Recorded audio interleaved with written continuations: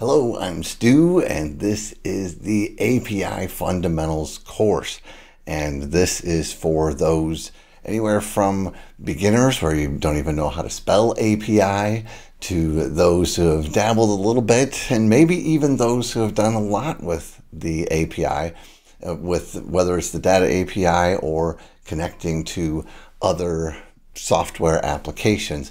This course goes through the fundamentals, how it works, and especially the process of the data API, connecting from a FileMaker application to another FileMaker application hosted on FileMaker server, but using only the data API. There's no external data sources that are there. And so you get to see with something that you're familiar with, you get to see the step-by-step process, start to finish, on connecting to a source where you're doing every action with records. You're creating records, you're reading information, you're updating or editing records or deleting records.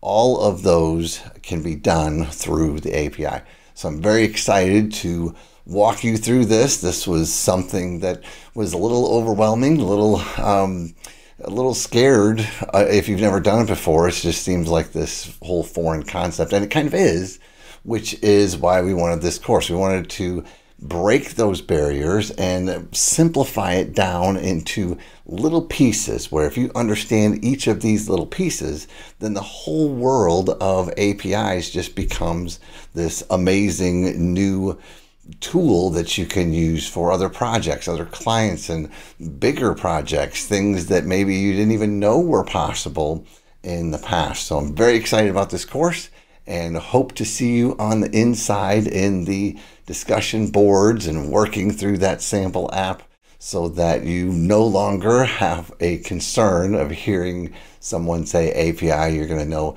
exactly what they're referring to.